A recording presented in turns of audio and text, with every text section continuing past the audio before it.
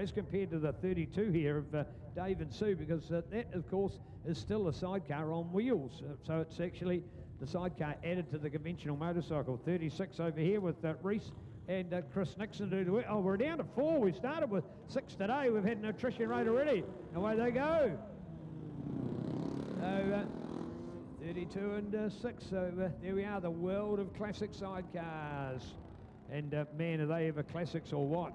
So great to see Gary and Jason. Well, they'll be having their own race on the 3 and 444, but also back there with the 32 with Dave and Reese on their machines. And Reese being, in fact, interested to find the engines of all of those. I think that probably the first 3 are all on Japanese powered units. And Reese, of course, has got a classic best of British out there. 1, 2.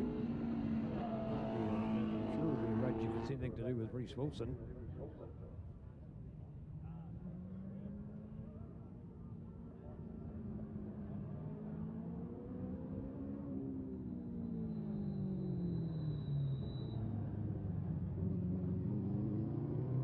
Wow, here we go. So right out in front here for our 444. No, sorry, there we are, 11 444 32. So 3 444 32. Good on you, Dave. Dave, good ride from Dave Reesby. Man, that's a cracker ride, because he's on the conventional sidecar to be racing the hand built. So good work out there. Listen to that rudge. Reese Wilson, of course, a busy man out there, because he will have literally hopped off one and onto the other. So straight from one bike, grabbed the next one off the dummy grid, straight onto the start straight. So very busy man out there, Reese Wilson, local concrete contractor. Chris Nixon swinging, yeah. Oh, yes, of course, you're Chris. Yeah, good point. Thank you, Alan. Yeah. So Chris Nixon doing some swinging there. Working out Gary Cottrell out in front though. Good work from Gary. Here's the number 3.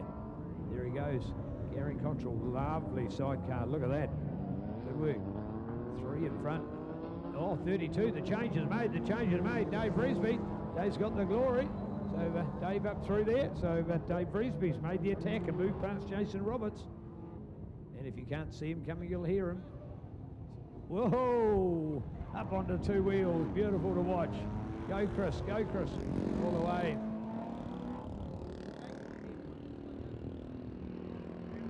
I think he can have another pie, Alan. He's allowed another pie at Smoko. He needs a bit of weight on board. So what happened with Chris, of course, he quickly moved back to go to his position behind the rider, but in so doing, of course, it meant there was no weight on the sidecar, which then came up off the ground. So it's a matter of what the swinger does as the counterbalance for our rider. Sidecar racing, classic sidecars. 3 in front with Gary Cottrell. It's a nice sounding unit as well. Well in control. 32 for second place. Dave Reesby, Sue van der Heuvel on their XS Yamaha unit, about 1977, the vintage of that motorcycle. And there we are with the 44 of Jason Roberts. And waiting for Reese and Chris.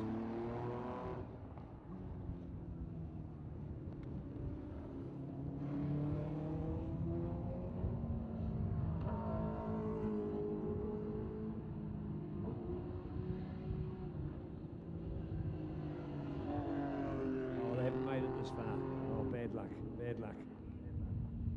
Takes them all year to get it ready, and doesn't quite get to finish the race. Who knows, maybe have to be repairable and come out time for the next one. There'll be a flag here, there'll be a flag and waiting from Paul, and there we go with the number 3. Checkered flag, well done, 3 to do it. So good on you guys.